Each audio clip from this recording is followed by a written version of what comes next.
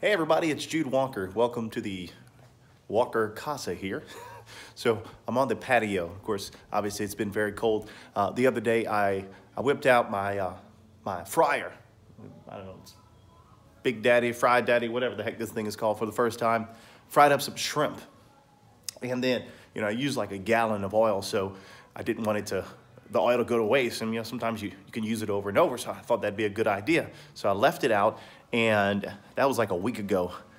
And it's obviously been in the elements, and I just went check it. Look what I found. I didn't know oil does this when it's 20-something degrees. But here you go. So it's in one of these doohickeys. This is what oil looks like when it's past freezing. I can't even pick this thing up. Doesn't this look delicious?